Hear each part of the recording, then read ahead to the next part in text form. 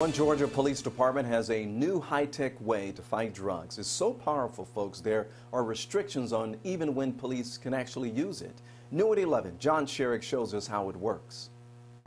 Floyd County Police just started using this high-tech X-ray camera a couple of weeks ago. And already, Officer Baker Harbin, demonstrating it for me on his car, has used it in traffic stops 4 times to check for drugs the drivers had possibly concealed in hidden compartments in their vehicles. There's very few places on a vehicle now that a smuggler could hide the contraband that won't see. The device is so powerful, Officer Harbin is allowed to use it only if the driver consents or if Harbin has probable cause to search the vehicle. It's literally just point and shoot. The device is made by Viken Detection for law enforcement and on the market for barely 3 years. CEO Jim Ryan tells me there are about 1,000 of them in use around the world now. The company just started giving the devices to police departments that can demonstrate a need in their communities. And the Floyd County Police Department is among the first to receive one for free, partly because of its own opioid crisis that has killed dozens of people in just the past 3 years. And when we see drugs taken off the street, we'll be incredibly satisfied